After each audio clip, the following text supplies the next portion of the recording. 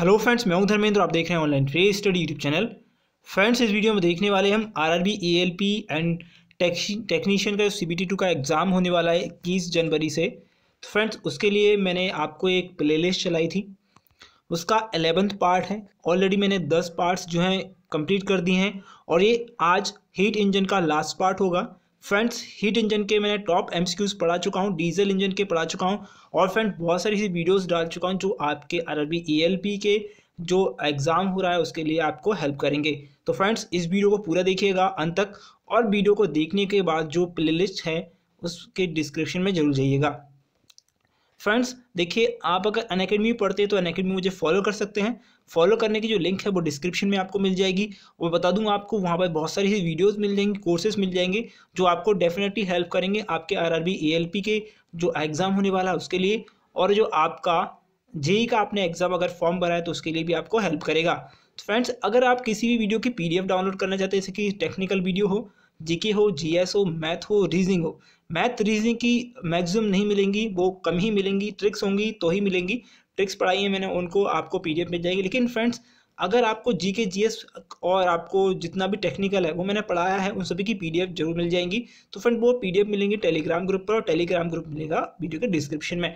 तो फ्रेंड्स, आपसे रिक्वेस्ट रहेगी टेलीग्राम ग्रुप और जो अनअकैडमी की लिंक है उसे जरूर क्लिक कर ज्वाइन कर लीजिएगा। तो फ्रेंड, चलिए स्टार्ट करते हैं वीडियो को। फर्स्ट ऑफ ऑल पहला क्वेश्चन देखेंगे जो मैंने लास्ट में पढ़ाया, तो ये इंपॉर्टेंट क्वेश्चन है। अगर आप मेरी वीडियो को पहली बार देख रहे हैं तो फ्रेंड्स लाइक और सब्सक्राइब कर दीजिएगा और शेयर कर दीजिएगा। फ्रेंड्स, पहला क्वेश्चन देखिए, वाटर गैस किस का मिक्सचर होती है?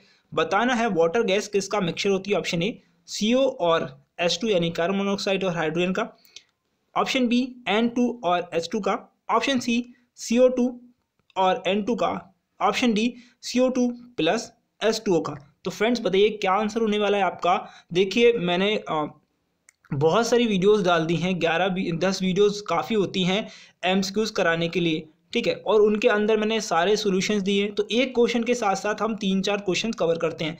फ्रेंड्स, मैंने ऑब्जर्व किया है कुछ लोग आंसर देते हैं, कुछ लोग गलत होने के वजह से आंसर नहीं दे रहे हैं, कुछ लोग सही देते हैं, लेकिन फ्रेंड्स कुछ लोगों को आते हुए भी कोई आंसर नहीं देते हैं। तो फ्रेंड, जो भी आ रहा है अभी दीजिए, क्योंकि फ्रेंड्स आप अगर एग्ज़ाम देंगे तब आपको सही नहीं कर पाएंगे। आप जब गलत कर देंगे उसको बाद में सही नहीं कर पाओगे, लेकिन आप यहाँ पर आंसर दोगे आपको चांसेस है कि आप उसे सही कर सकते हैं।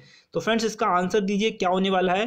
तो इसका आंसर होगा ऑप्शन ए, कार्बन मोनोऑक्साइड और जो आपका हाइड्रोजन, ठीक है। तो जब स्टीम को कॉक से ऊपर से निकालते हैं तो क्या कहते हैं, इसको लोटर गैस कहते हैं, और हमारा ऑप्शन होगा option A is a correct answer. Question number 41 देखेंगे, स्टीम ट्रैप कहाँ प्रयोग किया जाता है? बताना है स्टीम ट्रैप कहाँ प्रयोग किया जाता है।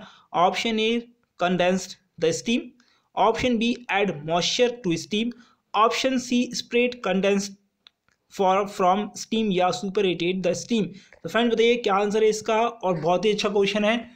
देखिए, हीट इंजन का क्वेश्चंस जो रहते हैं वो थोड़े से घुमाए हुए रहते हैं। बाकी जितने भी क्वेश्चंस आपसे पूछे जाएंगे, जो डीजल मैकेनिक से पूछे जाएं, चाहे आपसे इलेक्ट्रिकल इलेक्ट्रॉनिक सारे पूछे जाएं, लेकिन आपको जब भी रेफ्रिजरेशन या फिर आपको हीट इंजन का क्वेश्चन पूछा जाएगा तो फ्रेंड बता दूं, देखिए थर्मोडायनेमिक्स पहली बात तो सबसे पहले फर्स्ट ऑफ ऑल आपको थर्मोडायनेमिक्स का बेसिक पता होना चाहिए।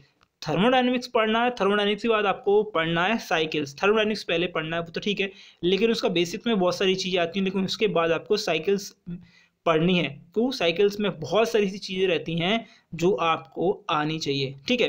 तो फ्रेंड्स, इसका आंसर रहेगा option number A, condense the steam. Step steam को इसलिए प्रयोग किया जाता है कि ताकि स्टीम में से कंडेंस को अलग किया जा सके। कंडेंस मतलब पानी की बूंदें जो हैं उसको अलग किया सके, ठीक है। या एटॉमिक या फिर एटोमेटिक वैल्यू होती है, क्या होती है एटोमेटिक वैल्यू होती है जो अपने आप ओपन क्लोज और मॉड्यूलेट होती है, ओके। क्वेश्चन नंबर 42 देखेंगे, इंपॉर्टेंट क्वेश्चन है। देखिए फ्रेंड्स, 42 नंबर क्वेश्चन, कौन सा इंजन दो फ्यूल को साइमल्टेनियसली प्रयोग करता है, एक साथ प्रयोग कर सकता है? फ्रेंड्स बताइएगा क्या आंसर है। Option a multi fuel engine, option B dual fuel engine, option C vehicle engine, या option D none of these. तो option D none of these को हटा दीजिए, एलिमिनेट कर दीजिए। Option A, option B, option C हमारे पास बचता है। तो फ्रेंड बताइएगा ऐसा कौन सा इंजन है जो साइमल्टेनियसली फ्यूल को प्रयोग करता है या फिर प्रयोग में लेता है। तो आपका आंसर होगा option number B, dual fuel engine simultaneously दो फ्यूल का प्रयोग करता है। इसमें इसे क्या कहते हैं, इसको बाई फ्यूल इंजन भी कहते हैं। इसमें इंटरनल कंबशन इंजन में हम डीजल और पेट्रोल को भी प्रयोग करते हैं। क्या करते हैं, डीजल और पेट्रोल को भी प्रयोग करते हैं, तथा एक अल्टरनेट फ्यूल गैस या कि एलपीजी और हाइड्रोजन को भी प्रयोग करते हैं। तो फ्रेंड्स आंसर रहेगा option B, dual fuel engine. Question number 42 देखेंगे, सेकंड लॉ ऑफ थर्मोडायनेमिक्स क्या कहता है, बताना है, कहता है, अब क्या कहता है बताना है, किसी पूर्ण थर्मोडायनेमिक्स यानी पूर्ण थर्मोडायनेमिक्स साइकिल में कितनी ऊष्मा दी जाती है, कितनी ऊष्मा दी जाती है।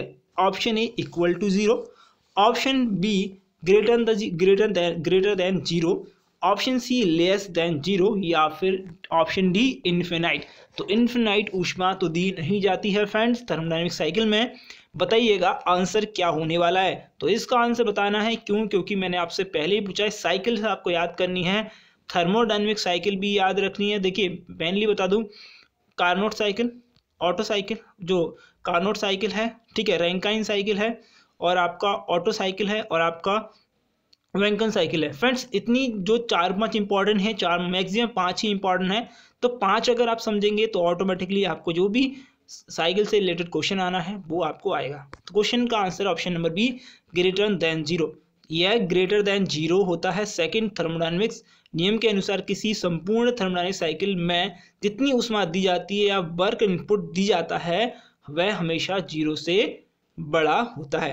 क्वेश्चन नंबर 44 देखेंगे, एंट्रोपी किस में कांस्टेंट होती है, बताना है एंट्रोपी जो है किस में कांस्टेंट होती है, आइसोथर्मल में, एडियाबैटिक में, आइसोबैरिक में या आइसोकोरिक में। तो फ्रेंड्स बताइएगा क्या आंसर है, option A, option B, option C, option D.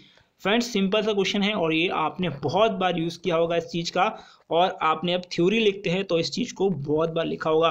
Friends बताइएगा क्या आंसर है। क्वेश्चन का आंसर एडियाबैटिक है। एडियाबैटिक प्रोसेस में एंट्रोपी कांस्टेंट थी क्योंकि सिस्टम में कोई हीट और मास एक्सचेंज नहीं होता। सिस्टम में क्या है, जो भी कोई भी जब एंट्रोपी होती है तो क्या होता है, कांस्टेंट हीट कांस्टेंट रहता है, एंट्रोपी क्या रहती है, कांस्टेंट रहता है, और क्या रहता है, मास और हीट क्या करती हैं, एक्सचेंज नहीं होती। तो स्टीम जो सिस्टम होगा वो भी क्या होगा, कांस्टेंट रहेगा, इसलिए एंट्रोपी क्या होती है, कांस्टेंट रहती है। क्वेश्चन नंबर 45 देखेंगे, value of universal gas constant कितना होता है और बताना है किलो जूल पर मोल में।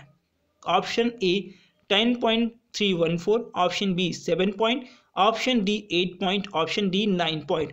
फ्रेंड्स बताइएगा क्या आंसर है इसका, और इसे यूज़ किया जा चुका है आप जब क्वेश्चंस करते हैं तो आपको ये यूज़ में आता है। फ्रेंड्स बताइएगा क्या आंसर है, और जब आप चार्ट देखते हैं आप तो मोलर गैस वाला तो आपको ये दिखाई पड़ता है। फ्रेंड्स बताइएगा क्या आंसर है आपका।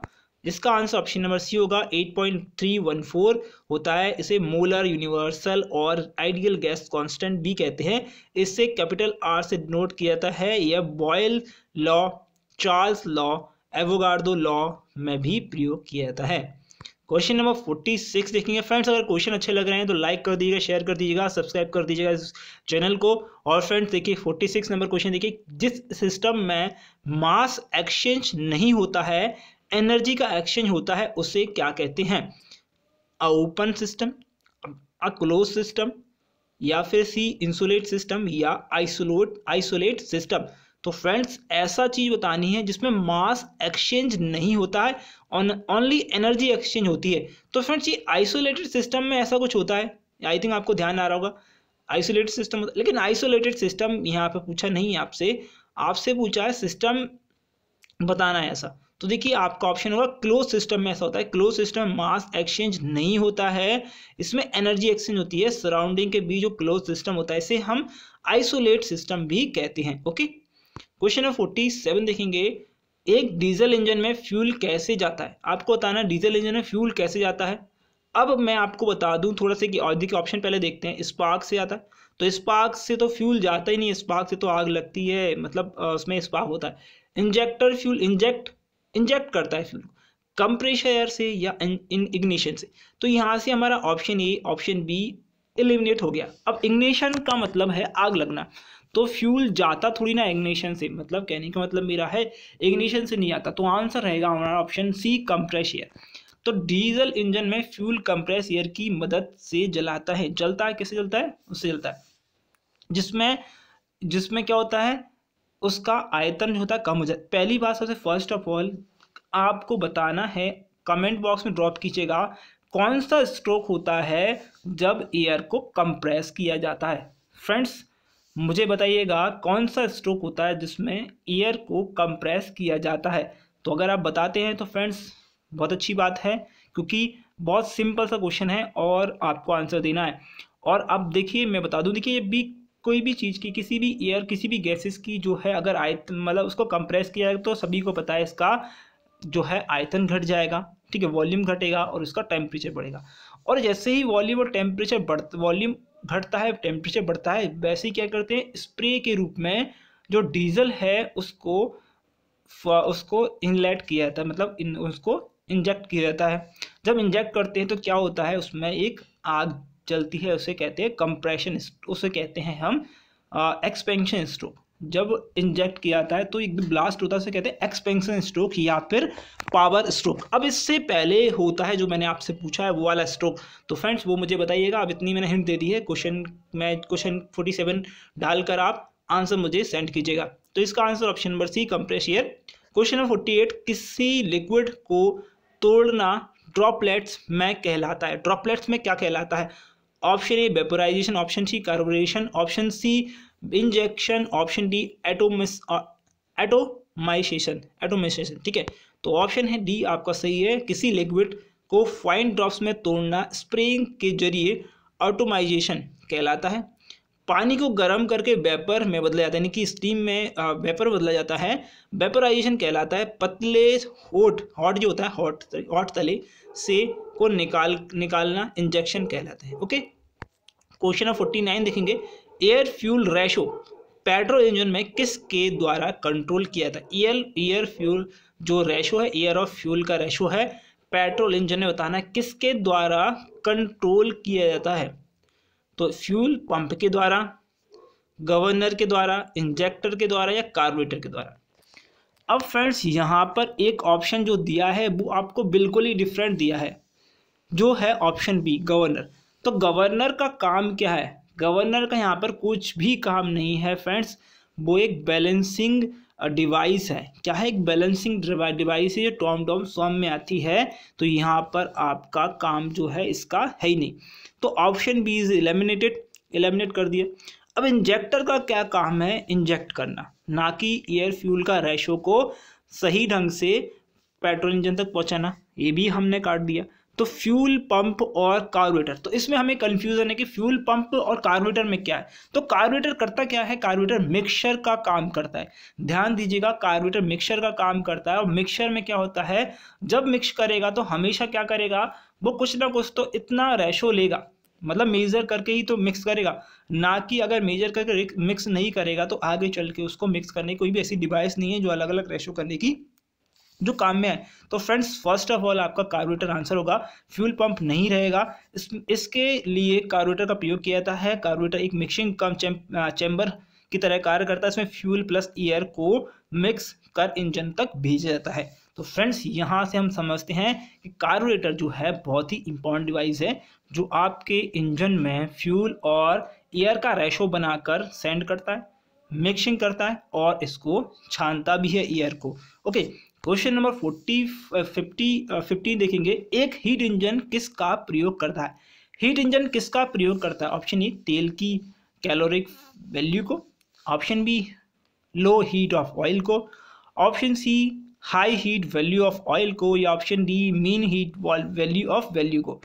फ्रेंड्स बताइए क्या आंसर है इसका? तो आंसर होगा option C high heat value of oil की। Option C is a correct answer. तो देखें यहाँ, एक heat engine high heat value of oil का प्रयोग करता है, इसमें हीट के द्वारा या हीट की फॉर्म का यूज करता है, हीट एनर्जी को मैकेनिकल एनर्जी में कन्वर्ट करता है। इसका प्रयोग हम कर्स में करते हैं, बाइक्स में करते हैं, टरबाइंस में करते हैं, जेट और एरोप्लेन्स में किया जाता है। तो फ्रेंड्स आई थिंक ये वीडियो आपको अच्छी लगेगी। वीडियो अच्छी लगी तो कमेंट करके जो मुझे बताइएगा कि वीडियो कैसी लगी। फ्रेंड्स वीडियो अच्छी लगी तो लाइक कर दीजिएगा, शेयर कर दीजिएगा और प्लेलिस्ट जाकर देखिएगा। और अभी तक आपने अनअकैडमी वाली जो लिंक है उस पर क्लिक करके फॉलो नहीं किया तो फॉलो कर लीजिए फ्रेंड्स। वहाँ पर और भी बहुत सारी ऐसी वीडियोज़ है जो हेल्प करेंगे आपके एग्जाम में। फ्रेंड्स अगर सब्सक्राइब नहीं किया सब्सक्राइब कर लीजिए, उसके बाद बेल का आइकन भी दबा दीजिए जिससे जितनी वीडियोज़ की नोटिफिकेशन वो तुरंत मिल जाए, उन वीडियोज़ को आप देख पाएँ। Thank you friend watching this video और बेस्ट ऑफ लक आपके एग्जाम के लिए।